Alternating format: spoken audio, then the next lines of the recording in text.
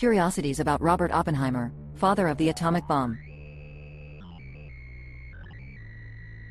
Number 8. Associations with the Communist Party. Robert Oppenheimer is famously known for leading the Manhattan Project, which developed the atomic bomb. He was known to be left-leaning in his political views, and some speculate that he was even associated with the Communist Party. During the 1950s, Oppenheimer's security clearance was revoked by the United States government when he was accused of being a security risk. This was largely due to his alleged involvement with the Communist Party as well as his friendship with several party members. Oppenheimer publicly denied any association with the party, but he was never able to prove his innocence as the American government classified any documents relating to his case. Although his security clearance was later reinstated, these associations with the Communist Party will always be a part of his legacy. Number 7. Died of cancer, haunted by moral dilemma. Robert Oppenheimer was a brilliant physicist best known as the father of the atomic bomb, having led the development of the first nuclear weapon used in war. He was also known for his moral dilemma concerning the destructive power of the atomic bomb, which led him to suffer from depression and guilt in the years after its use in World War II. Unfortunately, he never recovered from this emotional trauma, and eventually died of throat cancer in 1967 at the age of 63. In his final years, Oppenheimer was haunted by his moral dilemma and the destructive power of the atomic bomb that he had helped create. Some believe that his guilt and depression were a contributing factor in his death, although the exact cause remains unknown. Number 6. Nobel Prize nominations. Robert Oppenheimer was nominated for the Nobel Prize 3 times in the fields of chemistry and peace. The first nomination in 1947 was for the Nobel Prize in Chemistry, in recognition of his work in theoretical physics. The second nomination came in 1954 for the Nobel Peace Prize, in recognition of his efforts to control the proliferation of nuclear weapons. The third nomination in 1963 was also for the Nobel Peace Prize, and was in recognition of his efforts to promote international arms control. Despite his 3 nominations, Oppenheimer never won the Nobel Prize. Number 5. Inspiration to films and series. Robert Oppenheimer's life and his work on the Manhattan Project have provided inspiration to many films and series. The most famous of these is the 1983 TV movie, The Day After Trinity, which follows Oppenheimer's life from his early scientific research to his involvement with the development of the atomic bomb. The 2006 film, Dr. Strangelove, or How I Learned to Stop Worrying and Love the Bomb, was also heavily inspired by Oppenheimer's life, with its fictional protagonist based on him. Additionally, the AMC series, Breaking Bad, featured a character based on Oppenheimer, Walter White, who was a professor of chemistry who was drawn into a dangerous world of crime.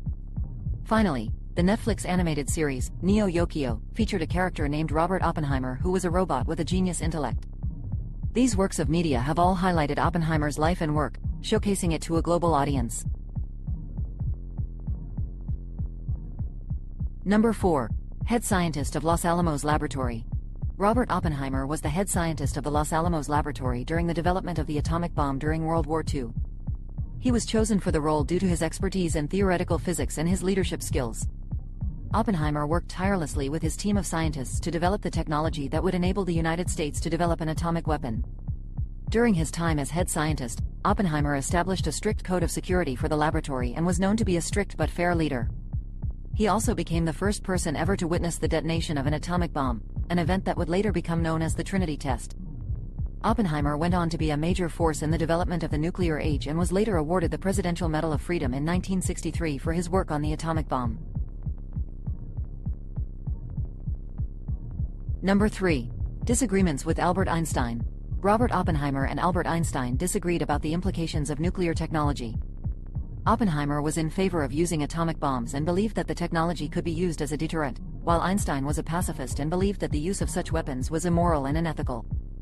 Oppenheimer argued that the atomic technology could be used to protect countries from aggressors, while Einstein held that the use of such weapons would ultimately lead to destruction and devastation.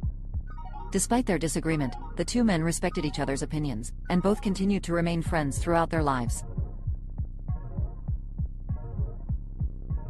Number 2. Wrongly credited for proposing the black hole.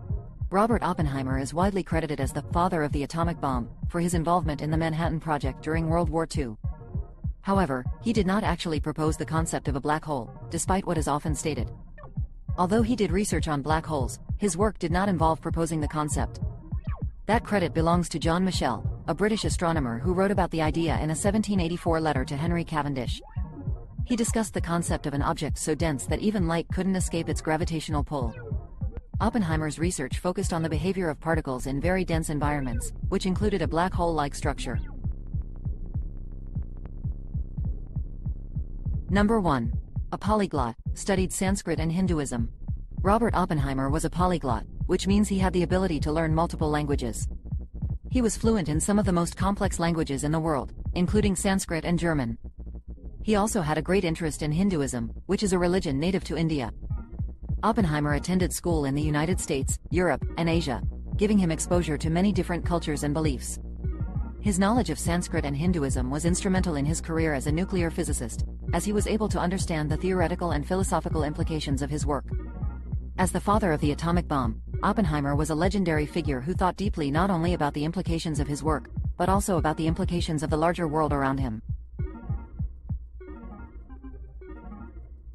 Hey everyone! Thank you for watching this video about Robert Oppenheimer, father of the atomic bomb. Don't forget to check out our channel for more amazing curiosities around the world. See you next time.